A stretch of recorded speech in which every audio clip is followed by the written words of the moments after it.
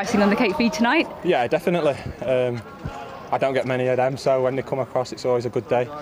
But I'm also happy with, now that's 2 back-to-back clean sheets. I think both games on the ball, we'll be the first to admit we've not played the way that we can with the squad we've got, but we're showing a different side to our game, which is fight and grit and defending well, so it's positive for the team. I mean, you just mentioned it there, it was a really confident performance collectively today. Do you think you've set the bar in terms of performances off the back of these last 2 victories? Yeah, definitely. I think we all said when we was on a run of losses and not getting the results we wanted, that we knew that we had confidence in the team to change that round, but it was down to us to do that, and I think you're not going to come across 2 tougher teams than Chelsea and Leicester, and to get them out of clean sheets and to keep moving forward with wins is great for us, but it shows what quality we've got as a squad.